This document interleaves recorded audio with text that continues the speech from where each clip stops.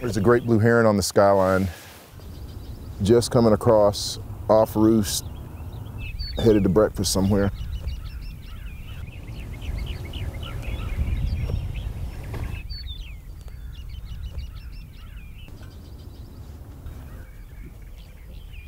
I mean, this can be a pretty noisy place, of course. Crows that always have something to say. Carolina wren, Carolina chickadee, brown thrasher, northern cardinal.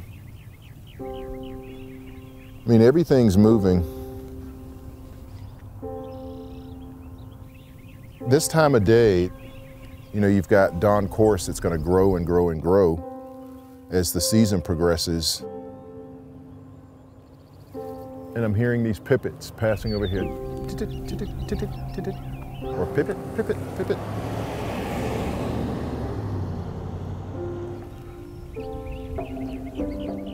I've been bird watching all my life, really. From like age 7 or 8, I think I've been in love with birds. I grew up on a family farm in Edgefield, South Carolina, so birds were constant companions. They were like best friends in some ways. I think to live in that rural place, that was a part of both my nature and my nurture. The time that I spent wandering in the woods between my parents' house and my grandmother's house, I would look skyward and I would see birds soaring. I would watch red-tailed hawks making lazy circles in the sky. I would watch a songbird flit from one tree to the next. And so I started to live vicariously through birds. I always wanted to fly. I always had these dreams of free flight. I used to constantly think about what the earth must look like from a migrating bird's viewpoint. There were these lost hours where no one was watching and I could do anything. I was cutting out these cardboard wings from big old appliance boxes and making parachutes out of trash bags and trying to be the little black Mary Poppins. And there was always this moment when I leapt off of some ladder or roof or out of the hayloft where I was thinking, this is it. This is it. I'm gonna take off and I'm gonna fly. And everyone is gonna be envious of me. But gravity always won. And so I might come home dirty or bruised, but mostly it was my secret. And so I think the die was cast and I was bound to be an ornithologist.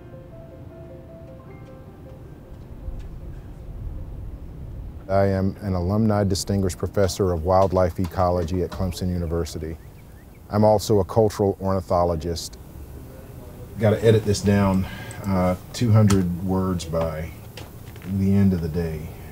This children's story that I've been working on for a magazine, it's about a little boy who wanted to fly. It's, I guess, semi-autobiographical. For a little black boy growing up in rural South Carolina, the opportunity to travel the world was something that I dreamed of. Birds gave me a very different perspective. I got to go to places that I never thought I would go through birds, and so I could watch a bird and imagine where it had been. And that really expanded my worldview, and seeing beyond Edgefield and seeing beyond the ground that I stood on to think about a larger world. Birds stitch the world together, so if we think about the world as a patchwork quilt, and a great portion of that quilt is ocean blue, but then there are all of these other terrestrial patches of forest, of grassland, of arid lands, of wetlands, mountains.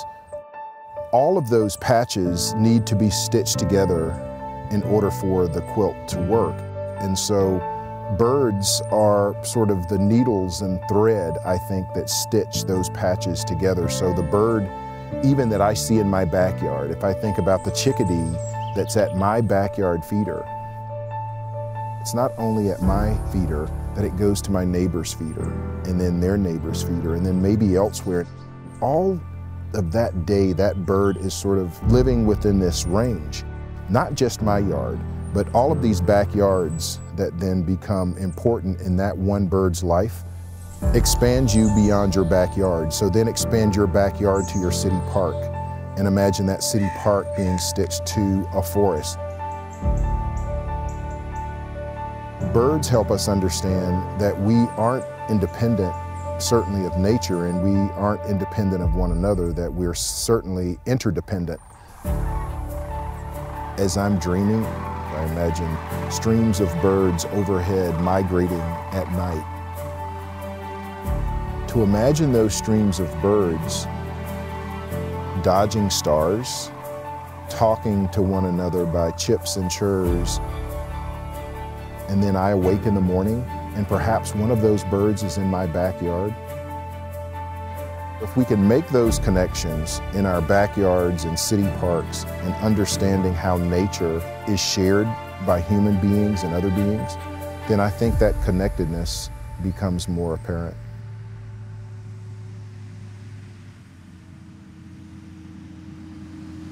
I can't tell you how many hours I've probably spent out here,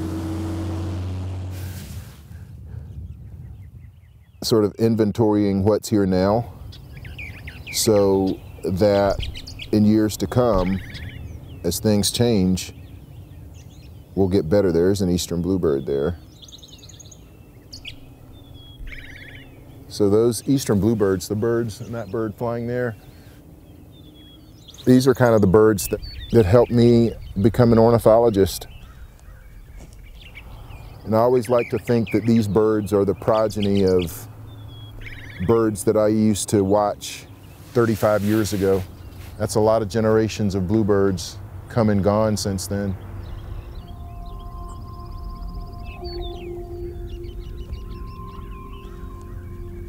I do so much work here from my field office, from my pickup field office.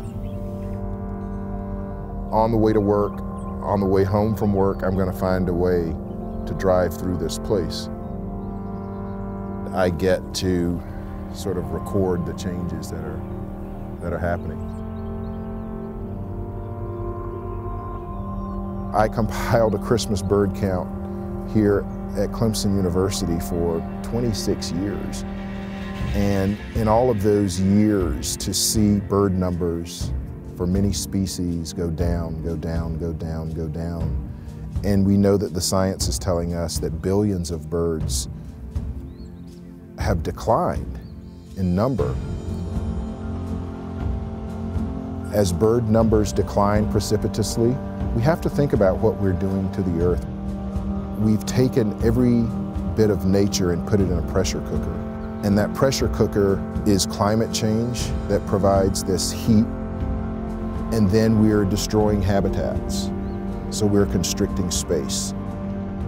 And we're forcing adaptation and evolution and extinction at untold rates.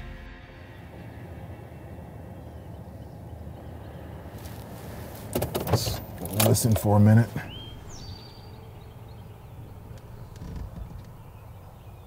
Carolina wrens. There's a blue jay back there. Eastern towhee. And the northern cardinal. In a habitat like this, I would really expect we would have heard a bobwhite quail call by now. That sort of familiar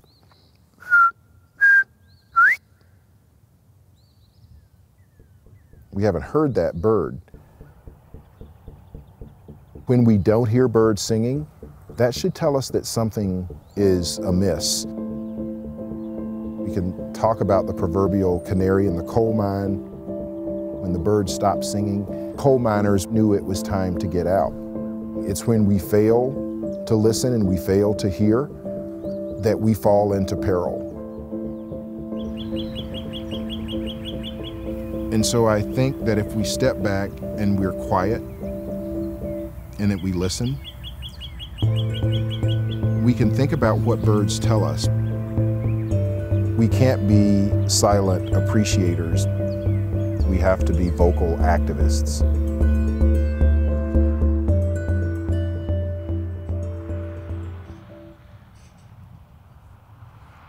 this little stretch. It's a little part of the world that I can have some control over.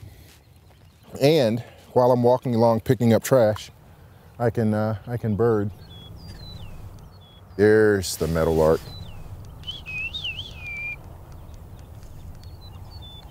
You know, that's kind of the poster bird for eastern grasslands. And they're cool birds to show people because they're black birds, but there's relatively little black on them. There's this lemony yellow chest with a black V in the middle of it, sort of a vest. It's long bill, but just this spectacular, spectacular song. There we go.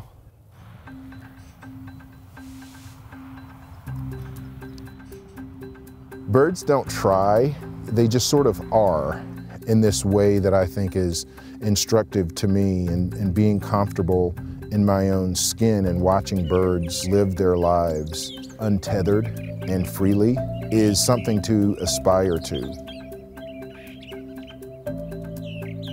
I still try to envision the world from a bird's eye view. I imagine a bird that's singing this self-harmonizing sonata. That is hopefulness and optimism all wrapped up into that little brown bundle of feathers. Emily Dickinson said, "Hope is the thing with feathers." And so birds always give me hope. Hopefulness is one of the best tools we have to go forward. And so I have to remain hopeful, and birds give me that.